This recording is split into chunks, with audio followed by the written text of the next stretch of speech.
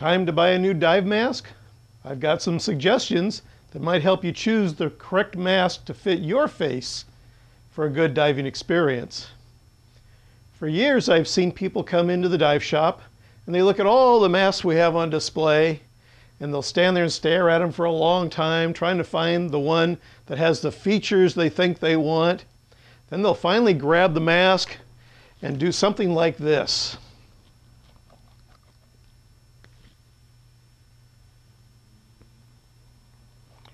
And they've often been told that if they can suck the mask onto their face, if it seals, it's a good fit. Wrong. This is the best way to buy a mask that leaks and is really uncomfortable. The reason is that every face that walks in the door is a different size and a different shape, and every mask in the store is a different size and a different shape. But I can grab virtually every single mask, press it on my face, suck a little bit through my nose, it'll stay on my face. So that's not really a good criteria for choosing a mask. It's kind of like buying shoes. Have you ever walked into the shoe store and you tell the clerk what size shoes you wear, and he brings out 2, 4, 6 different pairs of shoes, and you try them all on and walk around in them, but you'll probably buy the one that's the most comfortable to you. And this is very much like choosing a dive mask. You have to try a bunch of masks and compare them. You can't pick up any one good mask and put it on your face and say, this one's good, because you don't really know what good is. Only by comparing and finding the best of all the masks that you've compared is going to get you the best fit for your face. Now, what you'd really like to do is find a mask which has a size, shape, and contour very much like the size, shape, and contour of your face. If you were to take that mask and just touch it to your face and it touched equally all the way around, you just have to think about inhaling a little bit and it will want to go seal. That's the important thing you want to watch for and compare from one mask to another. Now, this mask that I showed you I could suck onto my face earlier, if I take this same mask and just touch it to my face without squishing it on, I don't know if you can see this, but there's a couple gaps up at the top here where it's not sealing. And that means I have to press harder or tighten up the mask strap in order to make it seal all the way around. Now, this is a terrible fitting mask for me. I should never buy this mask. But you saw how easy I can suck it on my face when I press a little harder and suck a little harder.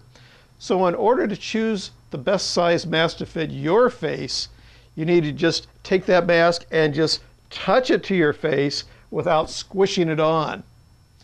What I like to recommend is a procedure which I call a mask fitting process. And I've been doing this for a long time, and I get a bunch of people that come back to the store the next day to say they've never had a mask that fits so well. Now, everyone that works at a dive shop and sells masks has their own technique, which they feel is the best to help you find the right mask. But I've had so many people comment that after going through my fitting process that this seems to work better than any other process they've gone through. And I've had a lot of people that say that they've been teaching scuba diving for many years and worked in dive shops, and they say this is maybe the best procedure they've ever seen. So let's give it a try, see if it works for you. First thing you want to do is grab a mask and turn the strap completely inside out so it's out of the way completely and doesn't fall in and get in the way. Now look how I'm holding the mask frame. See where my thumbs are on the bottom, hard frame? Fingertips on the top.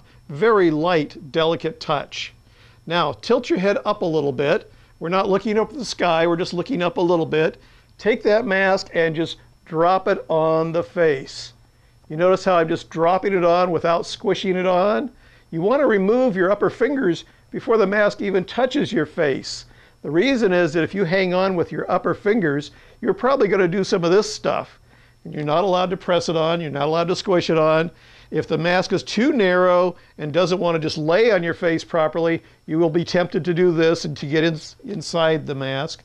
That's not acceptable either. The mask should just comfortably fall on your face and lay there. With my thumbs, I can position the mask up and down, left and right, in and out. You want to position the bottom of the mask up snug against your bottom of your nose. But you notice the upper fingers have not been doing anything. they're not squishing the mask on. Because my head is tilted back just slightly, the mask will just lay on my face. Now you want to suck in through your nose very slow and very gently. The goal is not to make the mask stick to your face.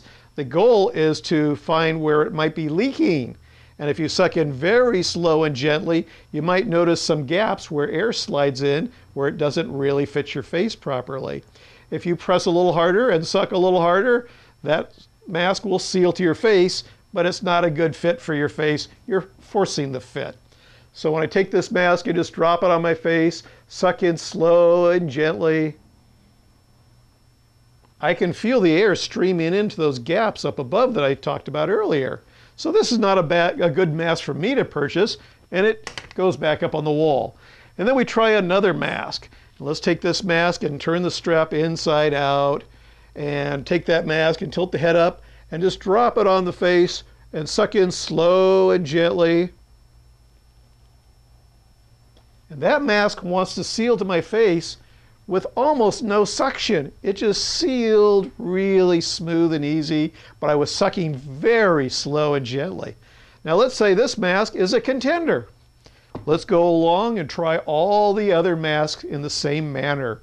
I want you to try even masks that you know you don't want to buy. You may say to yourself, I want a mask with a clear skirt. I don't want a black skirt because it feels kind of tunnel vision. Try the black skirt also. I want you to learn what a good fit feels like, even by trying masks that you don't want to buy.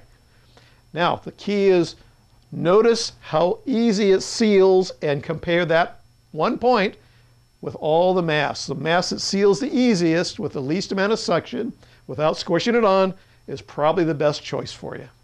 That means that it fits your face with the same contours. Now, we're going to do a second test after you've done this gentle suction fitting with all the masks up here. The second test is very important because sometimes people will buy a face mask finding the hard frame will hit their nose or their forehead or their eyebrows when they swim underwater just a little bit, only 1 to 2 feet. That mask will squeeze against your face, move up against your face as you go deeper underwater. That's pressure increase pushing it up against your face. And the hard frame may not have enough clearance and hit your eyebrows or nose or your forehead. That's not a good choice. Now, if you swim down underwater, you should be able to go down 3, 4, 5 feet, and then you can exhale through your nose to bring the mask back out again. So that's called equalization. The deeper you go, the more the water pressure increases and squeezes the mask up against your face. You want to equalize by exhaling through your nose before it hurts by making a collision with your head. So once you dive down, you're going to want to be able to go down 3, 4, 5 feet before you have to exhale through your nose, but you don't want it to be painful up to that point. So this time, test number 2, you're going to grab the mask, and this time you're going to be kind of brutal with it. You want to grab that mask and press and move it up against your face. You can suck and press and pull it up against your face. Now, all we're concerned about is eliminating masks that hurt when you move it just a little bit. If you move it a lot up against your face and it hurts, that's okay. You're going to exhale through your nose and equalize before it gets to that point. So we're going to press and suck, and if it moves a little bit and hurts, that's not good. If you move it and press it a long distance and it hurts, that mask is still acceptable because you're going to exhale through your nose to bring it back out again before it hurts. So those are 2 steps I found make a big difference in trying to choose the right mask. Test number 1 helps you figure out which ones will fit your face and seal very easily. If the mask is too small and you have to work to get into it, it's not a good choice. If you have a narrow face and you choose a big mask and it has gaps on the side, that's not a good choice. Finding one that fits the unique size and shape of your face is very important. The second test, the squeeze test I call it, that one might eliminate some of the masks that you tried in test number 1. Then it's a good idea to go back and revisit the masks that you tried in test number 1 and see which one really seals the easiest with the least amount of effort. Maybe that might help you get a better fitting mask. Let's talk about snorkels for a moment. I found there's not one best snorkel for everybody out there, but there's probably a best one to fit your personality in the ocean. For instance, some people have grown up in the ocean and they're used to salt water in their mouth and in their snorkel, and they don't mind. They just blow it out and continue their dive. But I get a lot of people coming into the store that don't get in the ocean very much. They're not maybe very comfortable there, and they absolutely do not want salt water in their snorkel or in their mouth. Not acceptable. There's a lot of people that go out swimming around looking at the fishies, and they just paddle around slow, enjoying the sights, and they don't breathe hard. There's not a lot of exercise value there, but they're enjoying themselves, and that's what it's all about. And then I go out there swimming in the ocean with my mass snorkel fins, and I swim as hard and fast as I can. I'm getting my cardio exercise, I'm breathing hard, and I'm getting a lot of airflow. I'm huffing and puffing a lot of air. Each one of those 4 personalities will want a different snorkel. So let's talk about some of the features that show up on different snorkels and which one might fit your needs best. This is probably one of the most simple basic styles. It's just an open tube on the top, and if a wave goes over the top while you're on the surface, all the water that goes in there goes into the snorkel and into your mouth. Now you got to deal with that. A lot of people don't mind that. A lot of people, it's not acceptable at all. The reality is you just have to blow through your mouth and the water goes out this little one-way valve down at the bottom. It's a little silicone flapper valve, and the water dumps out the bottom. But again, that's just a little more advanced for some people. This snorkel has a dry valve on top. There's a float with an air hole closure device, and as the water level rises, the float rises and it closes off the air hole. This works really well. I'd sell this snorkel to people that don't want water in their mouth, and they come back the next day to say that they had waves crashing over the top and no water came in. They swam under, came up and started breathing. There was no water in there. This is a wonderful invention. Why wouldn't everybody want this? Well, remember I mentioned that I go out swimming and I'm huffing and puffing tons of air. It's like if I'm running uphill for a mile, I'm getting the maximum effort in and I need a lot of air. This has a big tube to breathe through, but look at the small size of the air hole in here, and that doesn't work for me. Now, for the average person who's just out there swimming around, looking at the fish and having a great time, they get plenty of air. So this is not a problem. It's just it doesn't meet the needs for my high-performance exercise workout. I like to use this snorkel. This is called the Impulse 3. This has got a huge open airway. Lots of air can move through here. There's no mechanical valve up here, but there's a baffle system built into it. So if a wave goes over the top and I'm on the surface, I'll pause for a second while the water is up high, and water that goes in there, virtually all of it drains out down there. If I do get water inside the snorkel, just blow hard through the mouthpiece, and again, the water dumps out that little one-way valve down at the bottom. Very easy to clear out. I love flex hoses on snorkels as opposed to a rigid tube. Sometimes on a rigid tube, you might feel the snorkels kind of pull in your face as it's attached to your mask. The flex hoses, much more comfortable. And when you come to the surface to say to your dive buddy, hey, did you see the big turtle down there? This will drop out of the way so you can speak clearly without it being stuck right in front of your mouth. So there's lots of different types of snorkels, but I don't think there's one best one out there. There's one that's best for a particular person, and you have to look at your personality. The one that I like works greatest for me, but if I swim underwater, it fills up, and that's not acceptable for a lot of people. So find a snorkel that's going to fit your personality. That's the most important thing. Let's talk about fins. There's basically 2 styles of fins out there for the most part.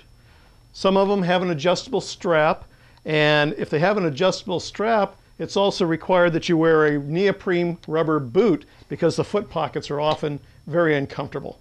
So this is an adjustable strap fin. There's a few that are light-duty, smaller snorkeling fins that have an adjustable strap, and they don't require a boot. Very important you find out from your dive shop which style fin you've got. This is a typical snorkeling fin. A bare foot goes in here. You don't need a boot. Very important that you get the right size fit though. That's the critical issue. There's that word fit again. Very important to get the correct fit.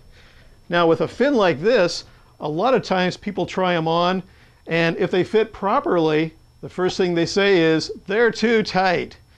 And I found over the years that if people wear a fin that's loose and really comfortable, their foot may slide back and forth inside when they're snorkeling, and they'll get blisters and sores on their feet. So sometimes people say, I don't like this kind of fin because my foot gets hurt in it.